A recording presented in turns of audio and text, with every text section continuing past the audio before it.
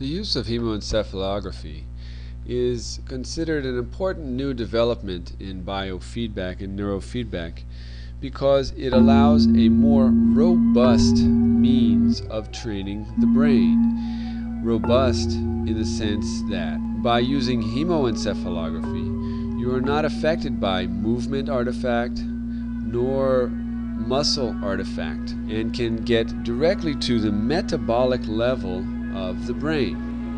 Hemoencephalography measures blood oxygenation and metabolism and is specifically useful for the prefrontal lobes of the brain, those that are popularly known as the executive brain. There's an interesting book about the frontal lobes and the civilized mind by Elkon and Goldberg, released recently.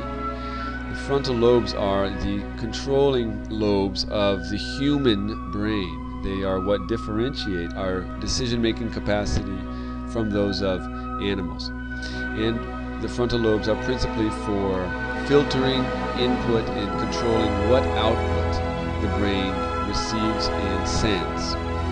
So it makes sense that if you have a much more robust metabolic capacity in the frontal lobes, you have a greater ability to filter input and to control outputs. So the results are potentially increased motivation, clearer thinking processes, improved memory capacity, better control of impulses, and even potentially with hemoencephalography, you can consider it a nice adjunct for treatment in neurological rehabilitation, control of anxiety, autism. So our design is set up to automate the work with hemoencephalography, be it passive infrared, PIR, or near infrared, NIR.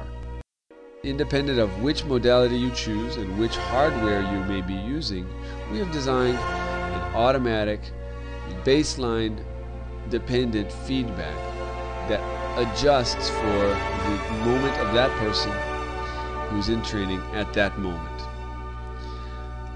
Please take a further look, and if you decide to buy, we ask that you always empower, employ, and enjoy.